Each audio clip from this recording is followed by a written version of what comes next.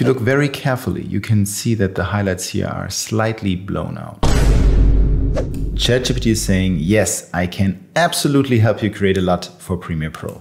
Let's find out if that's true. The first thing I want to do is I want to create a neutral input LUT for this video frame here, or for this video clip. And I've prepared a prompt for ChatGPT, and I'm going to drop in a reference image so that ChatGPT knows exactly what it's dealing with.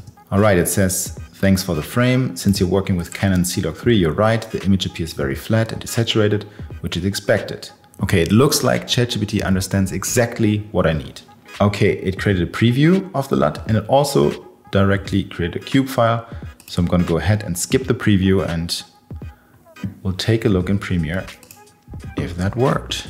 I'm going to head over to Input LUT, and this is the LUT that ChatGPT just created. Oh, hell no, man. What the fuck? If you look very carefully, you can see that the highlights here are slightly blown out.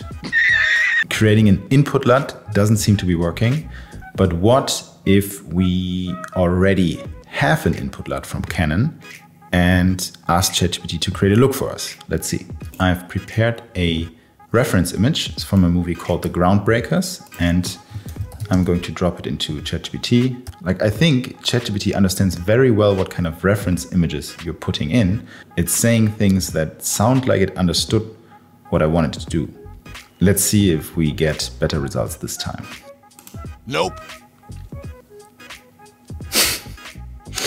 So can you create LUTs with ChatGPT? Yes, you can create LUTs with ChatGPT, but they suck. ChatGPT seems to be able to clearly understand what kind of LUT you want.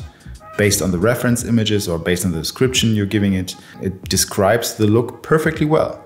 But when it comes to giving you a file, then that file just turns out as complete garbage. So no LUTs with ChatGPT so far.